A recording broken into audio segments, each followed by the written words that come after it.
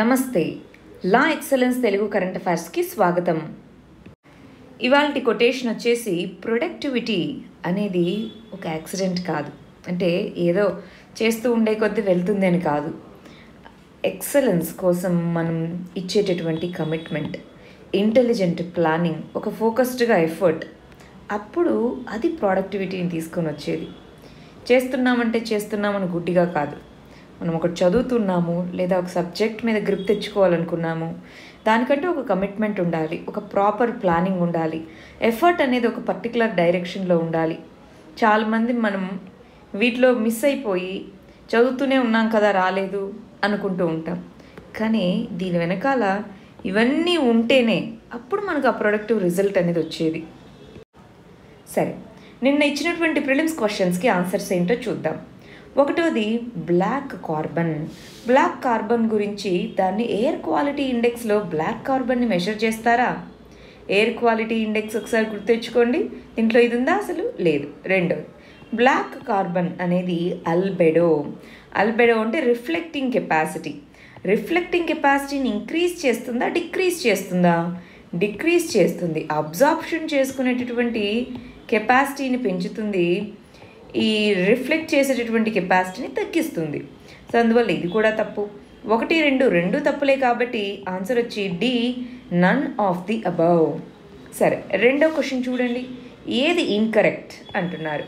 ఒకటోది, river interlinking అనేది state లిస్ట్లోకి వస్తుంది, ఎందుకంటే వాటర్ అనేది స్టేట్ సబ్జెక్ట్ కాబట్టి.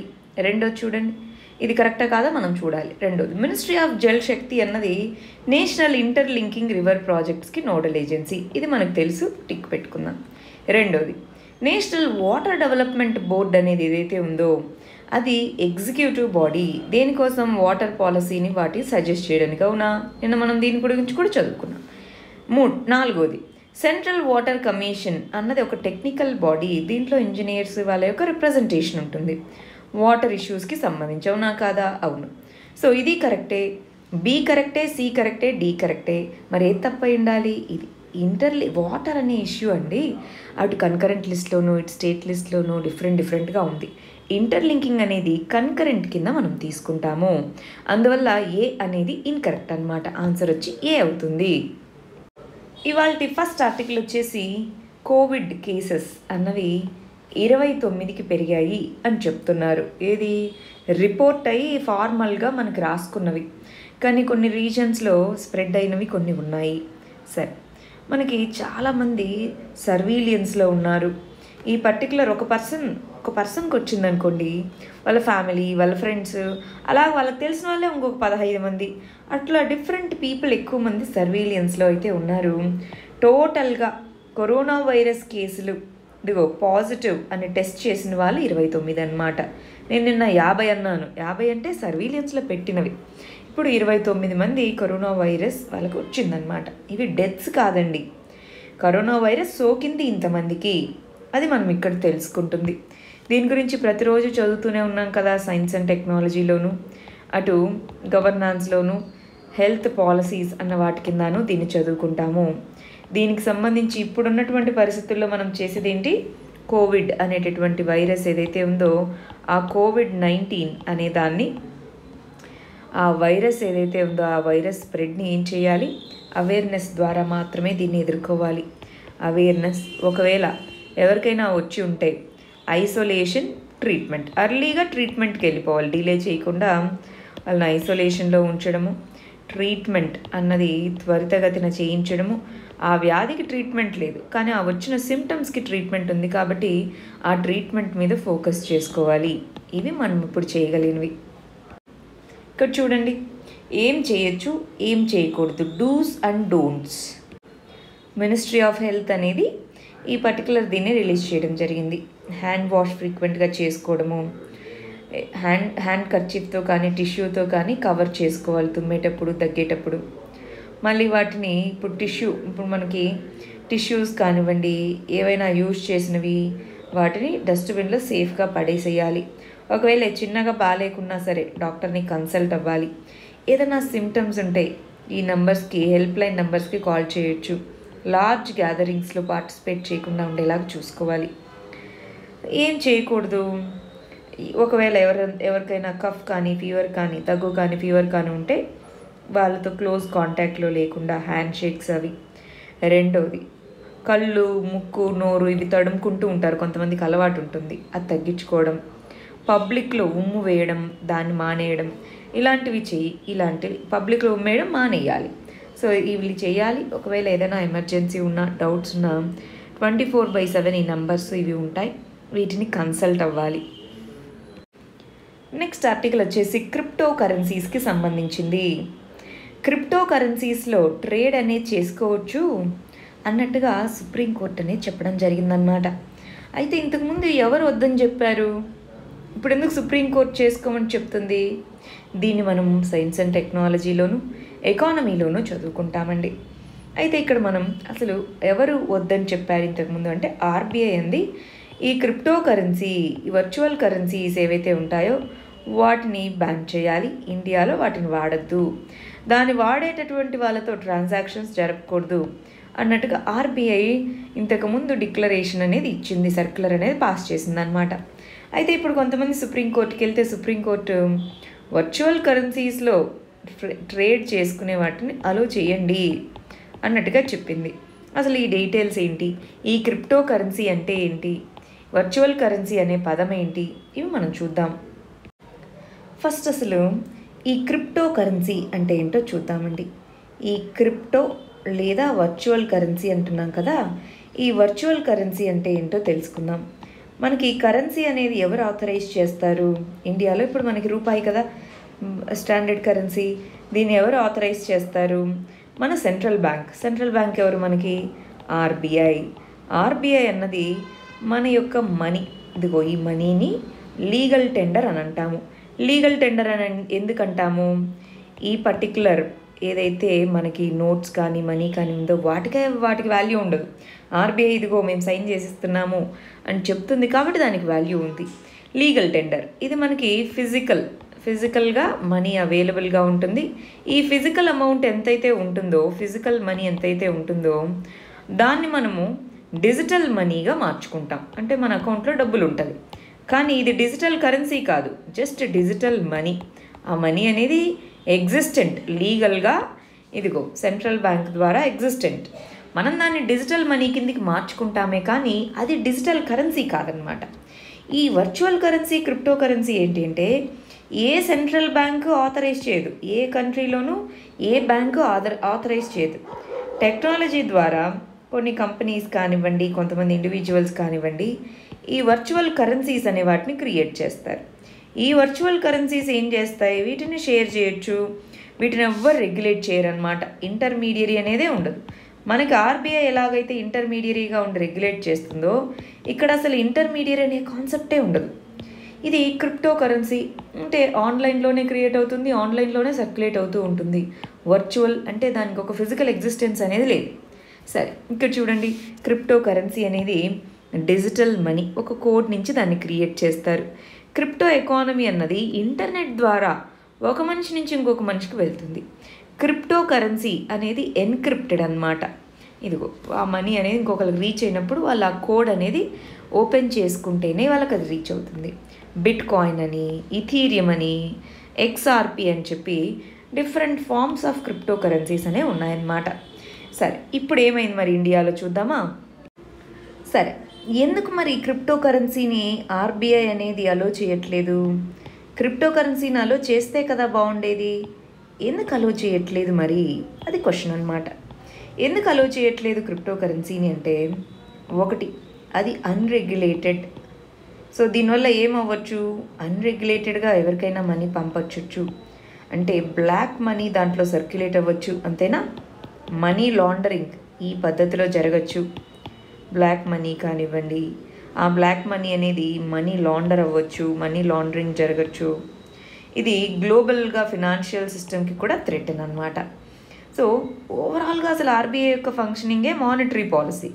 ఆ మానిటరీ పాలసీకే ఆ మనీ వాల్యూని ఇప్పుడు కావాల్సినట్టుగా మనీ సప్లై అనేది మార్చుకోగలదు మానిటరీ పాలసీలో. కానీ ఇప్పుడు దీని మీద అసలు ఎటువంటి కంట్రోల్ ఉండదు.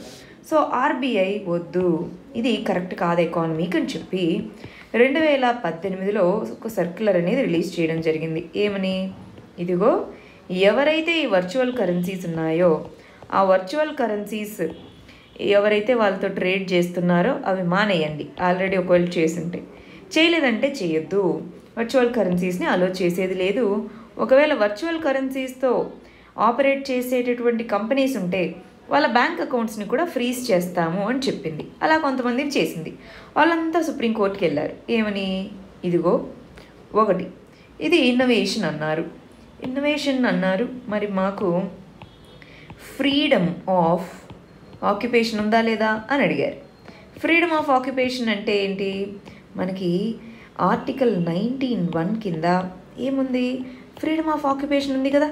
ఈ ఫ్రీడమ్ ఆఫ్ ఆక్యుపేషన్లో వొకేషన్ అంటాము. వొకేషన్కి ఫ్రీడమ్ ఉంది అంటే ఏదైనా మనము నచ్చినటువంటి బిజినెస్ చేసుకోవచ్చు. ఇది లీగలే. రెండోది, ఈ వర్చువల్ కరెన్సీస్ వల్ల గవర్నమెంట్ యొక్క కంట్రోల్, మానిటరీ కంట్రోల్ అనేది పోయింది అనేమీ లేదు కదా. మిగిలిన దేశాలన్నీ అలో చేస్తున్నాయి కదా, మరి మనం ఎందుకు చేయట్లేదు?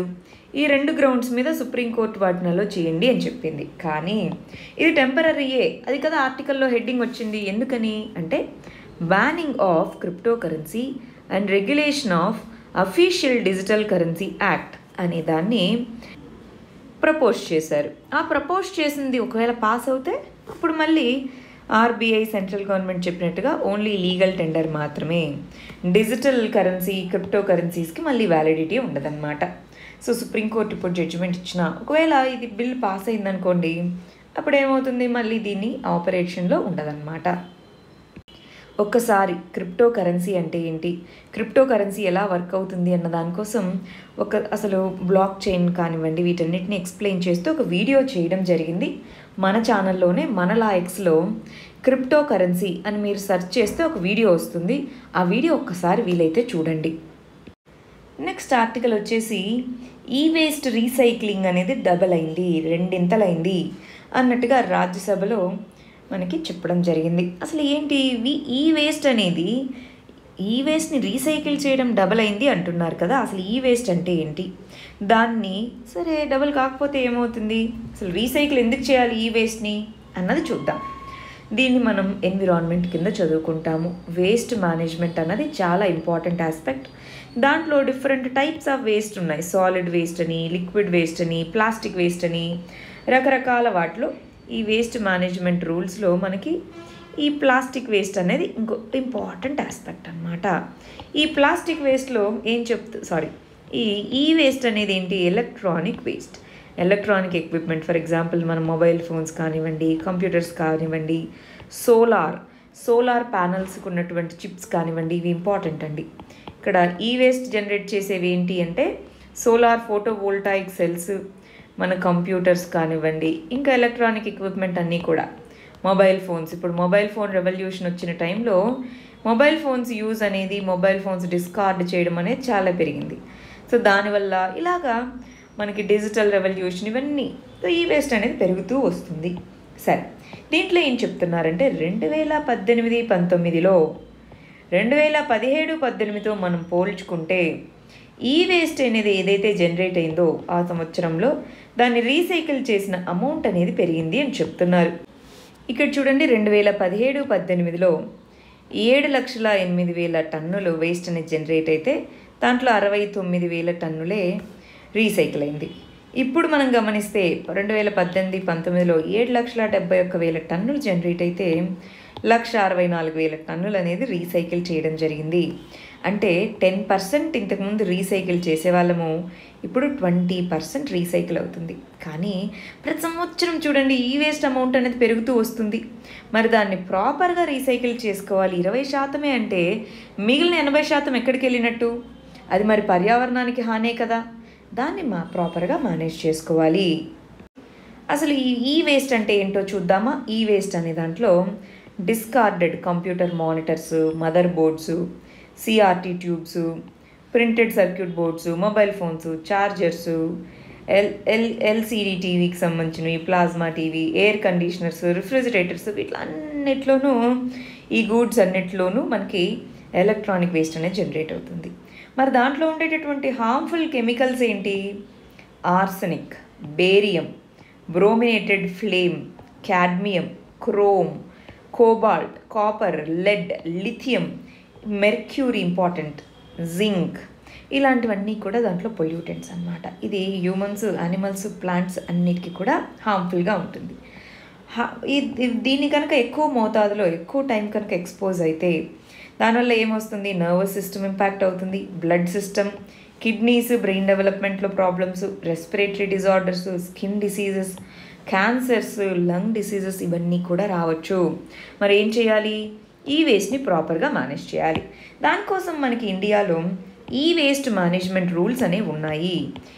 ఈ వేస్ట్ మేనేజ్మెంట్ రూల్స్ ఏవైతే ఉన్నాయో ఈ వేస్ట్ మేనేజ్మెంట్ రూల్స్ 2016 అన్నమాట. దీని కింద ఏం చెప్పారు, ఎవరైతే ప్రొడ్యూసర్ ఉన్నారో ఆ ప్రొడ్యూసరే రెస్పాన్సిబిలిటీ తీసుకోవాలి. దాన్నే ఎక్స్టెండెడ్ ప్రొడ్యూసర్ రెస్పాన్సిబిలిటీ, ఈపీఆర్ అంటాము. సో వాళ్ళు ప్రొడ్యూస్ చేసేటటువంటి ఎలక్ట్రానిక్ గూడ్స్లో వాళ్ళు మళ్ళీ వాటిని వెనక్కి తీసుకొని రీప్రాసెసింగ్, రీసైక్లింగ్ చేసుకునేలాగా ఉండాలి. దాన్ని మళ్ళీ ఆ రూల్స్ని 2018లో కూడా అమెండ్ చేశారనమాట. ఒక్కసారి ఈ వేస్ట్ మేనేజ్మెంట్ రూల్స్ ఏంటో మనం ఒకసారి చదువుకోవాలి క్లియర్గా. నెక్స్ట్ ఆర్టికల్ వచ్చేసి United nations human rights commission అనేది సుప్రీంకోర్టులో అమికస్ క్యూరే పిటిషన్ అనేది ఫైల్ చేసింది. అమికస్ క్యూరే అంటే ఏంటి, సరే అసలు దీని కింద చదువుకుంటాము. జ్యుడిషియరీ పాలిటీలో జ్యుడిషియరీ ఏంటి, జ్యుడిషియరీ యొక్క పవర్స్ ఏంటి, దాని కింద చదువుకుంటాము. రీసెంట్గా సోషల్ జస్టిస్లో ఈ సిఏఏ సిటిజన్షిప్ అమెండ్మెంట్ యాక్ట్ అనేది అసలు జస్టా కాదా, న్యాయమేనా కాదా అన్న కాన్సెప్ట్. సిటిజన్షిప్ అమెండ్మెంట్ యాక్ట్ ఏం చెప్తుంది మనకి, ఈ యాక్ట్ ప్రకారం 6 కమ్యూనిటీస్, మైనారిటీ కమ్యూనిటీస్ మన నేబరింగ్ కంట్రీస్లో ఉన్న వాళ్ళకి త్వరగా ఫాస్ట్గా సిటిజన్షిప్ వచ్చే విధంగా డిక్లేర్ చేయడం జరిగిందనమాట. 5 years, 1 year అప్లై చేసుకొని 5 years ఇక్కడ ఉంటే, అంటే టోటల్గా 6 years లోపల 6 years అప్లై చేసుకుంటే వాళ్ళకి సిటిజన్షిప్ వచ్చేలాగా. అదే నార్మల్గా అయితే 11 సంవత్సరాలు అప్లై చేసుకొని 1 సంవత్సరం రిజిస్ట్రేషన్ చేసుకోవాలి, 12 సంవత్సరాలు. ఈ 12 సంవత్సరాలని 6 సంవత్సరాలుగా తగ్గించడం జరిగింది. సరే, ఈ సిటిజన్షిప్ అమెండ్మెంట్ యాక్ట్ ఏదైతే ఉందో దాని కింద ఏం చేయడం జరిగింది, ఇలా చేస్తున్నారు. దీంట్లో ఓన్లీ ముస్లిం కమ్యూనిటీని డిస్క్రిమినేట్ చేస్తున్నారు. ఇప్పుడు ఒకవేళ నిజంగానే పర్సిక్యూటెడ్ మైనారిటీస్ అయితే మయన్మార్ నుంచి వచ్చే వాళ్ళని ఎందుకు తీసుకోరు అని చెప్పి క్వశ్చన్ అనమాట. దాంతో United nations human rights commission సుప్రీంకోర్టుకు వచ్చి అమికస్ క్యూరే పిటిషన్ వేసింది. అమికస్ క్యూరే పిటిషన్ అంటే ఏంటంటే, మాకు ఆ కేసుతో డైరెక్ట్గా సంబంధం లేదు, కానీ మేము కోర్టుని ఆశ్రయిస్తున్నాము అందరి తరపున. కోర్టుకి అమికస్ అంటే ఫ్రెండ్, క్యూరే అంటే కోర్ట్, ఫ్రెండ్ ఆఫ్ కోర్ట్ అని దాని ఎగ్జాక్ట్ డెఫినేషన్ అనమాట. అలాగ ఆశ్రయిస్తున్నామని చెప్పి ఇది ఒక కేసుని ఇది చేసింది.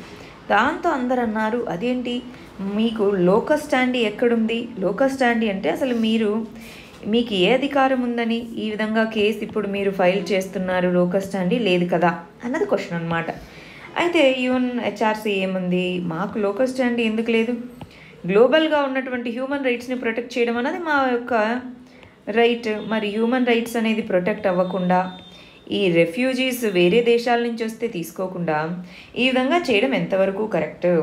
ఇక్కడ మనకి రెఫ్యూజీ కన్వెన్షన్ అని ఉందండి. దాంట్లో నాన్ రిఫాల్మెంట్ అనేది ఒక ఇదన్నమాట. నాన్ రిఫాల్మెంట్ అంటే తిరిగి వెనక్కి పంపించకూడదు రెఫ్యూజీస్ని, అక్కడ సిచ్యువేషన్ బాగా అయ్యేంత వరకు అని. ఈ నాన్ రిఫాల్మెంట్ ప్రిన్సిపల్ అనేది ఫాలో అవుతున్నామా? ఇప్పుడు మయన్మార్ నుంచి వచ్చేటటువంటి రోహింగ్యా ముస్లిమ్స్ని మనం రానివ్వట్లేదు, సో ఉన్న వాళ్ళని వెనక్కి పంపిస్తున్నాము అని చెప్తున్నాము.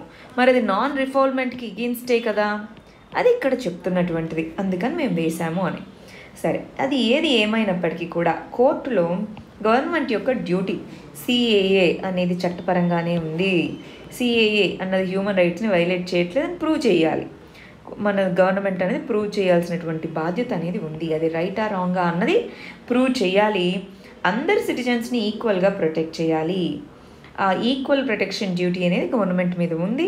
సో దీన్ని ప్రూవ్ చేయాలి అన్నట్టుగా ఇక్కడ చెప్తున్నారు. నెక్స్ట్ ఆర్టికల్ వచ్చేసి ఆఫ్ఘనిస్తాన్ డీల్కి సంబంధించింది. Some and substance of Afghanistan deal అని చెప్తున్నారు. సో మనం చదివిందే అండి. డిఫరెంట్ ఆస్పెక్ట్స్ అన్నీ తీసుకొని వచ్చారనమాట దీంట్లో. అసలు దోహా డీల్లో ఏం చెప్పారు అదొకటి, అసలు దానివల్ల ఏమవుతుంది, ఆ 2 ఆస్పెక్ట్స్ దీంట్లో డిస్కస్ చేసినవి. దీన్ని మనం ఇంటర్నేషనల్ రిలేషన్స్లో చదువుకుంటాం.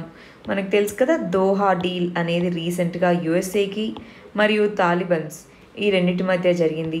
ఈ దోహా డీల్లో ఏమన్నారు, మేము వెనక్కి వెళ్ళిపోతాము, మీరు పీస్ఫుల్గా అక్కడ ఉన్న విషయాలను రిజాల్వ్ చేసుకొని మీ దేశంలో స్టెబిలిటీ వచ్చే విధంగా టాక్స్ జరపండి అన్నారు. తాలిబన్స్ ఓకే అని చెప్పారు, కానీ అది జరుగుతుందా అన్నది ఇప్పుడు క్వశ్చన్ మార్క్గా ఉండిపోయిందనమాట. అసలు దోహా డీల్లో ఉన్నటువంటి ఇంపార్టెంట్ ఫీచర్స్ ఏంటండి? యుఎస్ఏ యొక్క ట్రూప్స్ తగ్గిస్తారు, నంబర్స్ అవేం గుర్తుపెట్టుకోవద్దు. యుఎస్ మిగిలిన ఫారిన్ ఫోర్సెస్ కూడా, నేటో అనేటటువంటి కంట్రీ యొక్క ఫోర్సెస్ కూడా ఉన్నాయి కాబట్టి యూకే వీళ్ళు కూడా దీంట్లో మెంబర్స్గా ఉన్నారు, వాళ్ళు కూడా వెనక్కి వెళ్ళిపోతారు. తాలిబన్స్ అని యునైటెడ్ నేషన్ సెక్యూరిటీ కౌన్సిల్ యొక్క శాంక్షన్స్ వేసున్నారు, ఆ లిస్ట్ నుంచి తీసేస్తారు. తాలిబాన్ ప్రిజనర్స్ని విడిపించేస్తామని చెప్పారు. తాలిబాన్ లీడర్స్ మీద ఏదైతే యుఎస్ఏ శాంక్షన్స్ వేసిందో అవి తీసేస్తారు. ఇంట్రా ఆఫ్ఘాన్ టాక్స్ అంటే ఆఫ్ఘనిస్తాన్లో అటు గవర్నమెంట్ మరియు ఇటు తాలిబన్స్ మధ్య టాక్ అని. అయితే ఇప్పుడు అసలు ఈ డీల్ అనేది ఎందుకు తాలిబన్స్ యుఎస్ఏ మధ్య ఎందుకు జరిగింది? ఆఫ్ఘనిస్తాన్ గవర్నమెంట్ ఎందుకు మధ్యలో రాలేదు అంటే, ఆఫ్ఘనిస్తాన్ గవర్నమెంట్ వస్తే మేము ఉండము అన్నారు. అంటే యుఎస్ఏ యొక్క ఫోర్సెస్ ఇవన్నీ ఉన్నప్పుడే మేము ఉండము అంటే, యుఎస్ఏ ఫోర్సెస్ ఇవన్నీ వెనక్కి వెళ్ళిపోయిన తర్వాత తాలిబన్స్ ఏ విధంగా ఆఫ్ఘనిస్తాన్ గవర్నమెంట్తో కూర్చొని మాట్లాడతారు? సో అక్కడ నమ్మకం ఏముంది ఆఫ్ఘాన్ గవర్నమెంట్తో వీళ్ళు కూర్చొని మాట్లాడగలరు అని? అది ఇక్కడ క్వశ్చన్ అనమాట. దానివల్ల ఏమవచ్చు, ఆల్రెడీ ఇప్పటికే పీస్ స్టెబిలిటీ లేదు, ఇంకా రీజన్లోను దేశంలో ఎలాగో ఇన్స్టెబిలిటీ, ఆ రీజనల్గా కూడా ఇన్స్టెబిలిటీ అనేటటువంటి వచ్చేది ఉంటుంది. సో యుఎస్ఏ తన యొక్క పొలిటికల్ కన్సిడరేషన్స్ కాదు, రావడం అయితే వచ్చింది 2001లో. ఇప్పటి వరకు చాలా ఖర్చు పెట్టింది, చాలామంది చనిపోయారు, కానీ ఒక సొల్యూషన్ లేకుండా ఇర్రెస్పాన్సిబుల్గా వచ్చింది. అది మేము పీస్ని తీసుకొని వస్తాము అని, పీస్ని మరి తీసుకొని రావాలి కదా, ఒక సొల్యూషన్ చూపించకుండా బయటికి వెళ్ళిపోతే అది ఎంతవరకు రెస్పాన్సిబుల్ అన్నట్టు. వియత్నాంలోనూ ఇలానే చేసి లాస్ట్కి అవ్వక బయటకు వచ్చేసింది, వియత్నాం వార్ అని చెప్పి చేసి వచ్చేసింది. అలా చేస్తుందా? అలాగే ఈ కంట్రీ కూడా ఇన్స్టెబిలిటీ వచ్చేస్తే ఎట్లా? వియత్నాంలో అట్లీస్ట్ అప్పుడు గవర్నమెంట్ అయినా అక్కడ ఉన్నటువంటి ఫోర్సెస్ అన్నీ స్టెబిలైజ్ చేసుకోగలిగాయి. ఇప్పుడు అలాంటి పరిస్థితి కూడా లేదు కదా ఆఫ్ఘనిస్తాన్లో. అది ఇక్కడ చెప్తున్నటువంటి విషయం. నెక్స్ట్ వచ్చేసి ఆంధ్రప్రదేశ్ అనేది ఐఐటీలో సక్సెస్ఫుల్గా చాలా ర్యాంక్స్ వస్తూ ఉంటాయి, మీరు ఎప్పుడు గమనించిన. సో ఆ సక్సెస్ స్టోరీ వెనకాల ఉన్నటువంటి డార్క్ టేల్ ఏంటి అన్నట్టుగా ఇక్కడ చెప్తున్నారనమాట. ఇక్కడ ఇది మనకు తెలిసిందే అండి, కొత్తగా ఏమీ లేదు. ఎడ్యుకేషన్కి సంబంధించి ఇప్పుడు ఐఐటి అన్నది ఏంటి, ఇంటర్మీడియట్ స్టేజ్ తర్వాత నెక్స్ట్ లెవెల్కి అంటే గ్రాడ్యుయేషన్ లెవెల్కి వెళ్ళడానికి మనకి వచ్చేటటువంటి ఎంట్రన్స్ టెస్ట్. అంటే దానికోసం మన యొక్క ఈ ఎడ్యుకేషన్ అంటే 11+12 ఈ ఎడ్యుకేషన్ దీనికి ఎనేబుల్ చేయాలి. కానీ మన వాళ్ళు ఏంటి, ఈ ఎంట్రన్స్ టెస్టే అటు 5th 6th నుంచో ఐఐటి చేస్తున్న వాళ్ళు ఉన్నారు, 7th క్లాస్ నుంచి ఐఐటి అని మొదలు పెడతారు. ఒక్క ఎంట్రన్స్ టెస్ట్ కోసం ఇది చేస్తూ వాళ్ళ యొక్క చైల్డ్హుడ్ ఏమవుతుంది, ఎంత ప్రెషర్ పెడుతున్నారు పిల్లల మీద. సూసైడ్ రేట్స్ ఎందుకు, ఇది అసలు ఈ ఆర్టికల్ ఎందుకు వచ్చిందంటే సూసైడ్ రేట్స్ కూడా పెరుగుతూ ఉన్నాయండి. ఈ సూసైడ్ రేట్స్ పెరుగుతూ ఉన్నాయి, ఇంత ప్రెషర్ ఎందుకు పెడుతున్నారు అన్నది. ఈ సూసైడ్ రేట్స్ పెరగడం, అటు ర్యాంక్స్ రావడం, ర్యాంక్స్ వస్తున్నాయి, కానీ చైల్డ్హుడ్ పోయిన దాన్ని ఎవరు తిరిగి చెల్లిస్తారు? సరే, మరి గవర్నమెంట్ ఎందుకు రెగ్యులేట్ చేయలేకుంది? ఇప్పుడు నుంచి కాదు, చిన్నపిల్లల నుంచి ఎందుకు ప్రెషర్ చేస్తారు? ఎడ్యుకేషన్ అనేది ఎంజాయబుల్గా ఉండాలి. ఎడ్యుకేషన్ అనేది ఒక ర్యాంక్ కాదు, అది ఒక లెర్నింగ్, అది ఒక ఎంజాయబుల్గా ఉండాలి కదా. దాన్ని ఎన్ష్యూర్ చేయాల్సింది గవర్నమెంట్, రెగ్యులేట్ చేయాలి. గవర్నమెంట్ ఎందుకు రెగ్యులేట్ చేయలేకుంది? పెద్ద పెద్ద సంస్థలు అనేవి ఇన్వాల్వ్ అయి ఉన్నాయి, గవర్నమెంట్లోనూ వాళ్ళ యొక్క ఇన్ఫ్లుయెన్స్ ఉంది. సో మరి ఇదేనా మనకు ఉన్నటువంటి ఎడ్యుకేషన్ వ్యవస్థ? ఇలాంటిదైనా మనకు కావాల్సింది? దాన్ని ఎలా డీల్ చేస్తామన్నది మనం చూసుకోవాలి. అది ఈ ఆర్టికల్లో చెప్తుంది, చాలా రిలవెంట్ అండి, ఆలోచించి చూస్తే మనకి అర్థమవుతుంది. నెక్స్ట్ ఆర్టికల్ వచ్చేసి ఢిల్లీ రాయిట్స్కి సంబంధించి. ఢిల్లీ రాయిట్స్లో ఢిల్లీ మైనారిటీ కమిషన్ ఏం చెప్పిందండి, ఎక్కువగా దీంట్లో ఇంపాక్ట్ అయిన వాళ్ళలో మోస్ట్ ఆఫ్ ద పీపుల్ మైనారిటీసే ఉన్నారు అని చెప్పారు. సోషల్ జస్టిస్లో చదువుకుంటాము, మనకి 2 హ్యూమన్ రైట్స్ కమిషన్స్ యొక్క టీమ్స్ వేశారు. ఢిల్లీ మైనారిటీ కమిషన్ కూడా దీనికి సంబంధించి ప్రోబ్ చేసింది. దీంట్లో ఇంపాక్ట్ అయిన వాళ్ళు మెజారిటీ ఎవరు, మైనారిటీ కమ్యూనిటీనే. సో ఈ కమిషన్ చెప్తుంది ఏంటంటే మైనారిటీ కమ్యూనిటీ అంటే ముస్లిమ్సే, వాళ్ళ యొక్క ఆస్తులు వాళ్ళ యొక్క ఇల్లులే మెజారిటీ, అంటే అందరూ అని కాదు, మెజారిటీగా ఇంపాక్ట్ అయింది ఈ మైనారిటీ కమ్యూనిటీనే అని చెప్పింది. సరే ఏం చేసి ఉండొచ్చు మరి ఆమ్ ఆద్మీ పార్టీ కానీ అక్కడున్న కేజ్రీవాల్ కానీ ఏం చేసేదేముంది? Police, law and order, land అన్నవి ఎవరి కిందికి వస్తాయి ఢిల్లీలో? సెంట్రల్ గవర్నమెంట్ కిందికి వస్తాయి కదా. మరి అలాంటప్పుడు ఏం చేయగలదు ఈ యూనియన్ టెరిటరీ యొక్క గవర్నమెంట్? మనం నిన్న చదువుకున్నాం గుర్తుందా? కొన్ని సెక్షన్స్ ప్రకారం ఆ పర్టికులర్ ఏరియాలో ఉన్నటువంటి ఆ మ్యాజిస్ట్రేట్ వచ్చేసి ఆర్డర్ చేయొచ్చు లా అండ్ ఆర్డర్ కోసం. అక్కడ సెక్షన్ 144 పెట్టడానికి వీటికి ఈ మ్యాజిస్ట్రేట్ ఎవరు పర్మిషన్ తీసుకుంటారు? చీఫ్ మినిస్టర్ యొక్క పర్మిషన్ తీసుకుంటారు. మరి ఈ రూట్లో ఎందుకు చేసి ఉండకూడదు? రాయిట్స్ని ఆపుండకూడదు? ప్రతి ఒక్కటి సెంట్రల్ గవర్నమెంట్ చూసుకోవాలి కదా. అదే ఇలా చేసిందని వాళ్ళ మీద బ్లేమ్ చేయడం కాకుండా ఎందుకు ఈ గవర్నమెంట్ సరైన మెజర్స్ తీసుకోలేదు? సరే ఇప్పటికైనా సరే సీసీటీవీ ఫుటేజెస్ ఇవన్నీ ఉన్నాయి కదా, వాటిని చూసి ఎవరు కల్ప్రిట్స్ అన్నది చూడాలి కదా.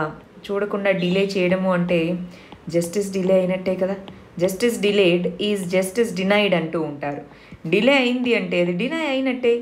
సో ఇలాంటి సందర్భంలో మరి మనం ఏం చేయాలి? జస్టిస్ డిలే జస్టిస్ డినై అయినట్టే.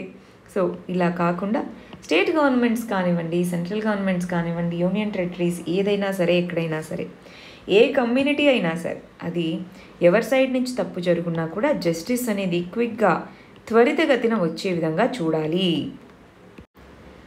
నెక్స్ట్ ఆర్టికల్ వచ్చేసి March 5, 1970 మనం నాన్ ప్రొలిఫరేషన్ ట్రీటీ అనేది చాలా దేశాలు కలిసి సైన్ చేసుకున్నాయి. ఇండియా మెంబర్ కాదనమాట. నాన్ ప్రొలిఫరేషన్ ట్రీటీని సైన్ చేసుకున్నాయి. అంటే ఇవాళకి 50 సంవత్సరాలు గడిచింది. ఈ నాన్ ప్రొలిఫరేషన్ ట్రీటీని సైన్ చేసుకున్న తర్వాత స్టాక్ పైల్స్ అంటే ఈ న్యూక్లియర్ వార్ హెడ్స్, న్యూక్లియర్ వెపన్స్గా వాడుకోవడానికి ఆ అణుబాంబులు ఏవైతే ఉంటాయో ఈ న్యూక్లియర్ వార్ హెడ్స్ అనేవి తగ్గాయి అని చెప్తున్నారు. గమనించండి, ఇక్కడ పీక్కి చేరాయి 1980s. ఆ తర్వాత స్లోగా ఇప్పుడు తగ్గుతూ వచ్చాయి. సో అంటే ఇది అనుకున్నటువంటి రిజల్ట్స్ని అయితే తీసుకొని రాగలిగింది కదా. ఓవరాల్గా చూడండి, వార్ హెడ్స్ అనేవి ఎన్ని రిమైనింగ్గా ఉన్నాయో 6,490, 6,185. అంటే యుఎస్ఏ, రష్యా దగ్గరే చాలా ఉన్నాయి. మిగిలిన కంట్రీస్ అన్నిటి దగ్గర కొన్ని వందల్లో మాత్రమే, థౌజండ్స్లో ఉన్నది వీళ్ళ దగ్గరే. స్లోగా వీళ్ళ దగ్గర నుంచి ఇవి తగ్గుతూ అయితే వచ్చాయి, ఇంకా అలాగా పెంచుకుంటూ వెళ్ళలేదు ఈ ఎన్పిటి వల్ల. అసలు ఈ ఎన్పిటి అంటే ఏంటో చూద్దాం. నాన్ ప్రొలిఫరేషన్ ట్రీటీ అంటే ఏంటో చూద్దాం. మనం ఇండియా అసలు దాంట్లో మెంబరా కాదా చూద్దాం. నాన్ ప్రొలిఫరేషన్ ట్రీటీ అనేది ఒక మల్టీలేటరల్ ట్రీటీ అన్నమాట. దీన్ని న్యూక్లియర్ వెపన్స్ యొక్క స్ప్రెడ్, దాన్ని లిమిట్ చేయడం కోసం ఈ ట్రీటీని తీసుకొని వచ్చాము. దాంట్లో ఏమేమి చెప్తున్నారు? ఒకటి, నాన్ ప్రొలిఫరేషన్, మీ దగ్గర ఉన్నాయి వేరే వాళ్ళకి స్ప్రెడ్ చేయకూడదు. డిజార్మమెంట్, ఉన్న వాటిని స్లోగా తగ్గించాలి. సరే, ఒకవేళ న్యూక్లియర్ ఎనర్జీని వాడితే పీస్ఫుల్ యూస్కి వాడాలి అన్న దాంట్లో 1968లో సైన్ చేశారు. 1970 నుంచి ఇంప్లిమెంట్ చేస్తున్నాం అన్నమాట.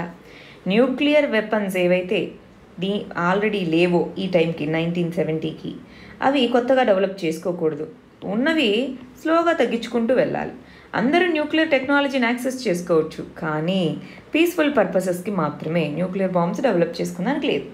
మరి దీని కింద ఏం చెప్పారు? కీ ప్రొవిజన్స్ ఏంటి? న్యూక్లియర్ వెపన్ స్టేట్స్ ఏవైతే ఉన్నాయో, సో అవి ముందుగా 1967 January 1కు ముందుగా న్యూక్లియర్ వెపన్స్ ఉన్నవి అన్నీ న్యూక్లియర్ వెపన్ స్టేట్స్ అంట. మిగిలినవన్నీ నాన్ న్యూక్లియర్ వెపన్ స్టేట్స్గా కన్సిడర్ చేసుకుంటాం అన్నమాట. ఆ టైంకి 1967 ఆ కట్ ఆఫ్ డేట్ ఏదైతే ఉందో అప్పటికి న్యూక్లియర్ వెపన్గా ఉన్న స్టేట్స్ ఏంటి? China, Russia, France, Russia, UK and US. ఇవి మాత్రమే. అంటే వీళ్ళు ఉన్నటువంటి వాళ్ళు డెవలప్ చేసుకోవచ్చు, ఏమన్నా చేసుకోవచ్చు, మిగిలిన వాళ్ళు కాదు. సరే, దీని కింద సైన్ చేసిన వాళ్ళ యొక్క రెస్పాన్సిబిలిటీస్ ఏంటి? మరి రోల్ ఆఫ్ స్టేట్స్ ఏంటి? న్యూక్లియర్ వెపన్ స్టేట్స్ అన్నవి ఎవరికి కూడా న్యూక్లియర్ వెపన్స్ని ట్రాన్స్ఫర్ చేయవు, వాళ్ళకి హెల్ప్ చేయవు. నాన్ న్యూక్లియర్ వెపన్ స్టేట్స్ ఏవైతే ఉన్నాయో nuclear వెపన్స్ని receive చేసుకోవు. So international atomic energy agency అనేది కొన్ని సేఫ్ గార్డ్స్ని ఇస్తుంది. దేనికి? Nuclear material, for example nuclear పవర్ని ప్రొడ్యూస్ చేయాలి. వాటి కోసం ఆ న్యూక్లియర్ పవర్ ప్లాంట్స్కి వీటికి సంబంధించి సేఫ్ గార్డ్స్ ఇస్తుంది. వాటిని నాన్ న్యూక్లియర్ వెపన్ స్టేట్స్ ఖచ్చితంగా పాటించాలి. అయితే ఇండియా అంది, ఈ డేట్ని మీరు ఎలా డిసైడ్ చేస్తారు? అది ఆర్బిట్రరీ కదా.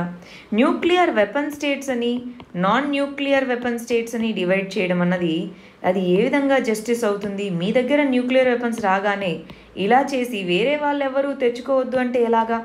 ఇప్పుడు మాకు అటు సైడ్ చైనా ఉంది, మరి దాన్ని మేము ఎలా రిటాలియేట్ చేసుకోవాలి? మా దగ్గర కూడా ఉండాలి కదా అని ఎన్పిటి మీద మనం సైన్ చేయలేదు కదా అని చెప్పేసి పాకిస్తాన్ కూడా సైన్ చేయలేదన్నమాట, నాన్ ప్రొలిఫరేషన్ ట్రీటీ. సో ఇప్పుడు ఏమంటున్నారు? ఎన్పిటి మీద ఇండియా సైన్ చేయాలి అంటున్నారు. బట్ ఇప్పటికే 50 years అయింది. 50 years నుంచి కూడా మనం ఏం సైన్ చేయలేదు. బట్ దాని నుంచి మనకు వచ్చిన ఇంపాక్ట్ ఏముంది? ఏమీ లేదు. మనం న్యూక్లియర్ వెపన్స్ అయితే డెవలప్ చేసేసుకున్నాం అన్నమాట. నెక్స్ట్ ఆర్టికల్ చూడండి. టాప్ 500 వరల్డ్ యూనివర్సిటీస్లో మనవి 12 ఉన్నాయన్నమాట. సో దీన్ని మనం ఎడ్యుకేషన్ కింద చదువుకుందాం. ఎడ్యుకేషన్లో గ్లోబల్ ర్యాంకింగ్లో మనం చూసుకుంటే పాపులేషన్ ఏమో వరల్డ్లోనే సెకండ్ లార్జెస్ట్ ఉంది. హ్యూమన్ రీసోర్సెస్ని బిల్డ్ చేయాలంటే హైయర్ ఎడ్యుకేషన్ ఉండాలి. మరి ఈ హైయర్ ఎడ్యుకేషన్ ఇన్స్టిట్యూషన్స్ని మనం కంపేర్ చేసి చూస్తే వరల్డ్లో ఉన్నటువంటి టాప్ 500 హైయర్ ఎడ్యుకేషన్ ఇన్స్టిట్యూషన్స్లో మనం ఎన్ని ఉన్నాయి? 12 ఉన్నాయి. ఓవరాల్గా 500లో మనవి 12 ఉన్నాయి. ఓవరాల్గా టాప్ 100లో మనవి ఎన్ని ఉన్నాయి? 5 IITs అనేవి ఉన్నాయి. ఓవరాల్ టాప్ 50లో మనవి 2 ఇన్స్టిట్యూషన్స్ అనేవి ఉన్నాయి. ఈ QS వరల్డ్ యూనివర్సిటీ ర్యాంకింగ్స్లో చెప్పినటువంటిది అనమాట. QS వరల్డ్ యూనివర్సిటీస్ ర్యాంకింగ్లో అది కూడా మన ఇంజనీరింగ్ కాలేజెస్, ఇవన్నీ ఇంజనీరింగ్ అండ్ టెక్నాలజీతో. కానీ ఈ లైఫ్ సైన్సెస్ కానివ్వండి, మెడిసిన్ కేటగిరీస్లో మనవి చాలా వెనకబడి ఉన్నాయి క్వాలిటీతో, వీటన్నిటితో కంపేర్ చేసుకుంటే. అంటే మనం హైయర్ ఎడ్యుకేషన్ మీద ఫోకస్ పెంచాలా? హైయర్ ఎడ్యుకేషన్ పెరగాలి కదా. ఓన్లీ ప్రైమరీ ఎడ్యుకేషన్ మీద ఫోకస్ చేయడం కాదు, హైయర్ ఎడ్యుకేషన్ పెంచాలి. దాంట్లో ఉన్నటువంటి క్వాలిటీ అనేది మనం పెంచాలి. సో ఈ ర్యాంకింగ్స్ అన్నవి ఓవరాల్గా మనకి సూచిక అంతే, క్వాలిటీ ఉందా లేదా అని. ఈ ర్యాంకింగ్స్లో మనము వెనకబడి ఉన్నాము అంటే ఇప్పుడున్నటువంటి సొసైటీస్లో హైయర్ ఎడ్యుకేషన్, నాలెడ్జ్ సొసైటీ అంటున్నాం కదా, నాలెడ్జ్ ఎరా అంటున్నాము. ఈ నాలెడ్జ్ ఎరా, ఇన్నోవేషన్ ఎరాలో ఖచ్చితంగా హైయర్ ఎడ్యుకేషన్ అనేది ఇంపార్టెంట్. అందుకని దీని మీద ఫోకస్ అనేది పెట్టాలి. మనం ఇండియాలో ఎడ్యుకేషన్ మీద స్పెండ్ చేస్తున్న 3% ఏదైతే ఉందో అది సరిపోవట్లేదు. ఆ పబ్లిక్ స్పెండింగ్ని పెంచాలి. ఇంకా 3% ఆఫ్ జీడిపిని మాత్రమే మన ఎడ్యుకేషన్ మీద స్పెండ్ చేస్తున్నాము, దాన్ని మనం పెంచుకోవాలి. నెక్స్ట్ ఆర్టికల్ వచ్చేసి ఇండియా అన్నది 2 స్టేట్ సొల్యూషన్ మీదే ఇంకా ఉంది అన్నట్టుగా చెప్తున్నారనమాట. యునైటెడ్ నేషన్స్కి సంబంధించిన వాళ్ళు మెంబర్స్ ఇండియాను విజిట్ చేసినప్పుడు ఇజ్రాయెల్ పాలస్తీనాకి సంబంధించి 2 స్టేట్ సొల్యూషన్, 2 దేశాల విభజన అన్న దాని మీదే ఇంకా ఇది ఉంది అని చెప్తున్నారు. ఇంకా అంటే ఏంటి దాని మీనింగ్? ఇప్పుడు ఏమన్నా మారామని వాళ్ళు ఎందుకు అనుకుంటున్నారు? ఇది క్వశ్చన్ అనమాట. దీన్ని మనం ఇంటర్నేషనల్ రిలేషన్స్లో చదువుకుంటాము. ఇజ్రాయెల్ పాలస్తీనా అనేవి ఈ మిడిల్ ఈస్ట్లో ఉండేటటువంటి 2 ఇంపార్టెంట్ కంట్రీస్. ఇజ్రాయెల్, పాలస్తీనా అనేది మనకి ఏమవుతుంది అంటే World War II తర్వాత పాలస్తీనా మాత్రమే ఉంటుంది. ఇదిగోండి ఇప్పుడు గమనిస్తున్నారా, పాలస్తీనా మాత్రమే వీళ్ళు వచ్చి సెటిల్మెంట్స్ చేసుకొని ఉండింటారు. ఎవరు? ఇజ్రాయెల్. కానీ అప్పుడు UN అంటుంది, ఇదిగో ఇజ్రాయెల్ అనేది ఇది మా దేశం అని అంటుంది, మా హోమ్ల్యాండ్ అని అంటుంది కదా అని చెప్పి UN వచ్చేసి మనం దీన్ని 2 భాగాలుగా విభజిద్దాము అంటుంది. పాలస్తీనా ఒప్పుకోదు, అట్లెట్లా అవుతుంది మాది అని. అయితే ఈ మధ్యలో అంతా స్లోగా ఇజ్రాయెల్ ఆక్యుపై చేసుకుంటూ వస్తుంది. ఆ తర్వాత 1967లో వార్ అవుతుంది. ఆ వార్లో ఇజ్రాయెల్ విన్ అవుతుంది. ఆ తర్వాత ఇప్పుడు చూడండి, పాలస్తీనా చాలా తక్కువ ప్రాంతం, ఇప్పుడు ఇలాంటి పరిస్థితి ఉంది. ఇంతకుముందేమో ఇజ్రాయెల్ 2 స్టేట్ సొల్యూషన్, 2గా విభజించండి అంది. పాలస్తీనా ఒప్పుకోలేదు. అదేంటి, మా దేశాన్ని వచ్చి మీరు ఇక్కడికి వచ్చి సెటిల్ అయ్యి మా దేశాన్ని విడదీయమని మీరెవరు అడగడానికి? 2 స్టేట్ సొల్యూషన్కి మేము ఒప్పుకోము అనేదన్నమాట పాలస్తీనా. ఇప్పుడు పాలస్తీనా చాలా వీక్ పొజిషన్లో ఉంది. సరే దానికి ఒప్పుకుంటాము అన్నట్టుగా వాళ్ళు ఒప్పుకుంటుంటే ఇజ్రాయెల్ మేమెందుకు ఒప్పుకుంటాం, మేము ఒప్పుకోము అంటున్నారు. అయితే మన ఇండియా యొక్క ట్రెడిషనల్ స్టాండ్ ఏంటి? 2 స్టేట్ సొల్యూషన్నే మనం సపోర్ట్ చేసేవాళ్ళం. అయితే ఇప్పుడు ఎందుకు మరి క్వశ్చన్ చేస్తున్నారు మన 2 స్టేట్ సొల్యూషన్ని? అంటే మనం ఇజ్రాయెల్తో చాలా క్లోజ్ కోఆపరేషన్ని పెంచుకున్నాం మన కంట్రీ అనేది. సో అందువల్ల ఇండియా ఏమైనా ఇజ్రాయెల్నే సపోర్ట్ చేస్తుందా అంటే లేదు. ఇంకా ఇండియా అనేది జస్టిస్ ఎవరి వైపు ఉందండి? పాలస్తీనా చెప్తుంది ఇక్కడ, కరెక్టే కదా. పాలస్తీనా దేశము వార్లో ఓడిపోయింది, అది అప్పుడు ఒట్టోమన్ ఎంపైర్ టర్కీలో పార్ట్గా ఉండేది. ఆ తర్వాత అది ఓడిపోయింది కాబట్టి ఇక్కడ సెటిల్ అయ్యారు. అలా అని చెప్పి మొత్తం ల్యాండ్ ఎలా ఇస్తుంది? జస్టిస్ అనేది ఉండాలి కదా. సో 2 స్టేట్ సొల్యూషనే మనం ముందు నుంచి కూడా ప్రపోజ్ చేస్తుంది. ఇనీషియల్గా అయితే పాలస్తీనాకే మనం సపోర్ట్ అనమాట. తర్వాత 2 స్టేట్ సొల్యూషన్ అన్నాము. ఇప్పటికీ కూడా 2 స్టేట్ సొల్యూషనే మన యొక్క అఫీషియల్ స్టాండ్. మనం ఇజ్రాయెల్తో ఎంత క్లోజ్గా ఉన్నప్పటికీ 2 స్టేట్ సొల్యూషనే ఈ రెండింటికి సంబంధించి చెప్తామన్నమాట. నెక్స్ట్ ఆర్టికల్ వచ్చేసి కంపెనీస్ లా అమెండ్మెంట్ గురించి మాట్లాడుతున్నారు. కంపెనీస్ యాక్ట్ 2013 ఏదైతే ఉందో దానికి అమెండ్మెంట్స్ని ప్రపోజ్ చేయడం జరిగిందనమాట. 65 సెక్షన్స్, ఆ చట్టంలో ఉన్నటువంటి 65 సెక్షన్స్కి అమెండ్మెంట్ అనమాట. దీన్ని మనం దేని కింద చదువుకుంటాము? ఎకానమీలో చదువుకుంటాము. ఒక 2-3 మంత్స్ బ్యాక్ మనం ఇంజేటి శ్రీనివాస్ కమిటీ అనే దాని గురించి చదువుకున్నాం, గుర్తుందా? ఇంజేటి శ్రీనివాస్ కమిటీ అనేది. ఈ ఇంజేటి శ్రీనివాస్ కమిటీ దేనికోసం వేశారు? కార్పొరేట్ సోషల్ రెస్పాన్సిబిలిటీని రీస్ట్రక్చర్ చేసేందుకు అనమాట. ఈ కంపెనీస్ యాక్ట్ కింద ఏంటి అంటే, కంపెనీస్ యాక్ట్ 2013 కింద ఒక కంపెనీ తన యొక్క ప్రాఫిట్స్లోంచి 2% మ్యాండేటరీగా సిఎస్ఆర్, కార్పొరేట్ సోషల్ రెస్పాన్సిబిలిటీ కోసం స్పెండ్ చేయాలి అన్నది అక్కడ ఉన్నటువంటి ప్రొవిజన్ అనమాట. 2% ప్రాఫిట్స్ని, నెట్ ప్రాఫిట్స్ అన్నమాట. సరే, మరి దీనికి సంబంధించి దానికోసం ఒక సిఎస్ఆర్ కమిటీ అనేది పెట్టాలి. ఆ సిఎస్ఆర్ కమిటీ దీన్ని రివ్యూ చేసుకోవాలి ప్రాజెక్ట్స్ని. ఇప్పుడు ఆ కమిటీ తన యొక్క బిజినెస్ని వీటి మీద ఫోకస్ చేసుకుంటుంది, కానీ సిఎస్ఆర్ కమిటీ ఇవన్నీ కష్టం. ప్లస్ కొన్ని ప్రొవిజన్స్ పాటించకపోతే క్రిమినల్ కేసు అనేది బుక్ చేయొచ్చు అనమాట ఈ కంపెనీస్ యాక్ట్ కింద. కానీ దీంట్లో కొన్నిసార్లు ట్యాక్సులు టైంకి ఫైల్ అవ్వకపోవడం, ఇవన్నీ క్రిమినల్ కేసులు ఎందుకు అవ్వాలి? సివిల్ కేసులు కదా. అందుకని ఓవరాల్గా వీటిని సివిల్ కేసులుగా మారుస్తూ కొన్ని అంటే 50 లక్షలు పర్ యానం కంటే తక్కువ సిఎస్ఆర్ స్పెండింగ్ చేసేవాళ్ళు సిఎస్ఆర్ కమిటీ అవసరం లేదు అన్నట్టుగా అమెండ్మెంట్స్ని ప్రపోజ్ చేయడం జరిగిందనమాట. మనం ఇంజేటి శ్రీనివాస్ కమిటీ సిఎస్ఆర్, ఈ కమిటీ యొక్క రికమెండేషన్స్ ప్రకారమే ఈ అమెండ్మెంట్స్ అనేవి ప్రపోజ్ చేయడం జరిగింది. అది గుర్తుపెట్టుకోవాలి. ఇవాళ మెయిన్స్ క్వశ్చన్ వచ్చేసి ఈ వేస్ట్ మేనేజ్మెంట్ సిస్టమ్ ఏదైతే ఉందో దాన్ని ఇంకా స్ట్రెంగ్తెన్ చేయాలి ఇండియాలో అని చెప్తున్నారు. అది ఎలాగో డిస్కస్ చేయాలి. ఇందాక ఈ వేస్ట్ గురించి వచ్చింది కదా, అందుకోసం ఈ క్వశ్చన్ ఇచ్చాము. ప్రిలిమ్స్ క్వశ్చన్కి వచ్చేటప్పటికి క్రిప్టో కరెన్సీ మరియు ఈ వేస్ట్కి సంబంధించినటువంటి కంటామినెంట్స్, ఈ 2 క్వశ్చన్స్కి ఆన్సర్ చేయాలి. క్రిప్టో కరెన్సీ ఆ వీడియో చూస్తే మీకు క్లారిటీ వస్తుంది. ఆన్సర్స్ కమెంట్ సెక్షన్లో ఇవ్వండి. రేపు వీటికి కరెక్ట్ ఆన్సర్స్ ఏంటో చూద్దాం. All the very best. Thank you very much.